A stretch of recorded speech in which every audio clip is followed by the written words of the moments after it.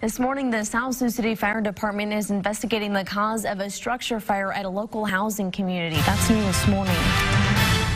Firefighters were called to the location of Sioux City Estate shortly after midnight. Smoke could be seen pouring out of the company's main building on the 1500 block of Atticad Drive.